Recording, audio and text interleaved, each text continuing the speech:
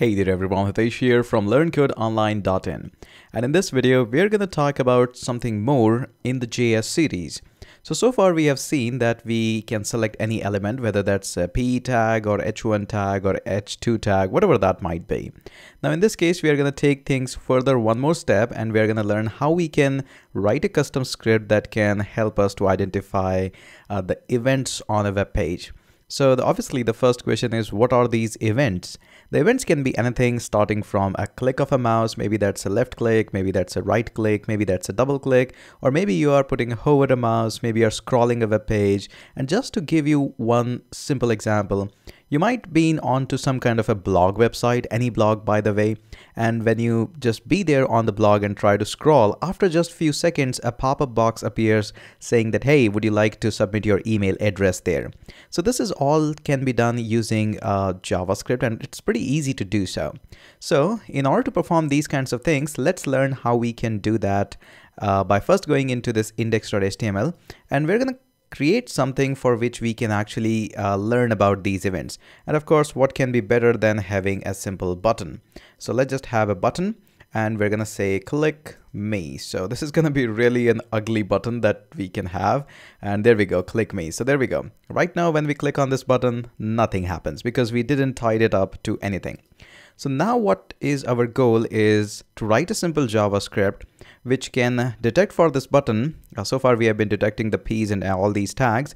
Now we also want to attach a listener to this so that whenever somebody can click on it, we can do something, and that something can be anything.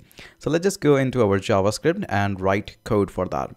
Now, to your surprise, writing a code for this is actually really simple. Let me show you that. So it's really simple. First of all, we're going to say document dot, and my favorite, we're going to use this query selector. And in the query selector, obviously you can pass on any classes or your IDs. In this case, I do know that I do have just one button on my page, so that's why I'm saying button. Otherwise, usually buttons have some classes or IDs, and based on that, selecting is much more easier. So now this is being selected. Now what we can do is we can tie it up to something known as add event listener. Now this event listener is really powerful, and we're going to look up later on that how we can utilize that. And this is a pair of parentheses, and what it expects you to pass on, first of all, an event. Now this event can be anything. Notice the VS Code is helping me that what kind of event you are looking for, and maybe it can be anything like click, which we will be using. It can be copy, it can be drag, it can be drop, it can be key down, key press, key up, load, mouse down, mouse leave. Yes, I know this is like really a long list. Mouse wheel, and feel free to use any one of them, and as soon as you're going to be triggering that event, you can do the things that you like.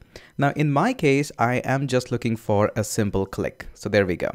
Now the second parameter that it is expecting is a simple function. It can be a callback, so you can either use your a fat arrow function. I'm really sorry, some people really hate when I say fat arrow function, but it's just an arrow function. Or you can use your regular functions as well by typing simply function. But since now we do have a knowledge of these arrow functions, we're going to use that. So this is our arrow functions, pair of parentheses, and there we go. So this is what I was looking for. Okay. Now, what you really want to do, as soon as this is going to happen, I just want to do a console log. So I'm going to say something like this: button was pressed. A really simple line. So let me just save that. Let's go back in here on our browser, right click, inspect element, make sure you're onto console, and we're going to click on this, and notice button was pressed. Now, if we're going to press it multiple times, it just adds a stack onto it, and you can see the number there. Okay, that is pretty cool, but that's not something what we are expecting to do. Now, what you can do here is when you pass this pair of parentheses here, this function actually is able to tie up to an event. So you'll be seeing this event written. Now, although you can call it anything, event E, or maybe my event, whatever you like. I usually like to call that as event or simply E. Now, what we can do is, first and foremost, we would like to see what this event is. Now, this event is a gigantic object. Let me show you that. So we're going to have an event. Let's just go back, and this time we're going to hit clean that up. And as soon as I click on this, now notice we got a mouse event here. And notice there are so many options here. So whatever the event you're going to be tying it up, you can see that we have variety of options on that. Probably you're tying it up to not click, maybe key press or something, then obviously you will have all these options here. So we can see we do have a lot of options, and a couple of them which I really wanted to show you is, I'm not able to find it just right now, but I'm pretty sure they are there. So we can see the target is button, and I'm not able to figure it out. So there we go. There's the target. And in the target, you can see further, we do have a lot of options. And one of them is, let me show you a little bit down at the bottom. We do have this text content option here. Now, this is a really gigantic list. It's really a waste of time to figure it out things in here. I will rather like to show you the documentation part instead of this. So let's go back onto this. And what we can do is this event, notice we had a target. So what we can do now is I can just delete that. And I can say, you know what, in the event, as I click a dot, notice we do have a lot of options, but one that I'm looking for is target. And in the target, we do have other variety of options, but the one that I'm looking for is text content. And I want to change this content, and I'm going to say I was clicked. So what we're expecting in this case, in this scenario, is when somebody is clicking on a button, we will be finding that button and we'll be adding an event listener onto that.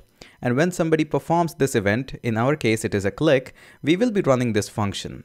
And since this function is capable of an event, we are going to be looking up for target, and text content means the button text, and it will be changed to I was clicked. So instead of click me, we will be saying I was clicked. Let's see that in action, and we will go on here, and now we can quickly hit a reload and we can say click me, and notice it just got changed I was clicked. This was really a bare bone example, but this can be taken to a variety of next level. Probably you want to run a music on the click of button, or probably you want to shrink a page, maybe expand a page, or there are endless possibilities that you can do. So I think that's enough, and that's it for this video. You have now learned one more skill about how you can do some stuff, and I'm going to surely catch you up in the next video.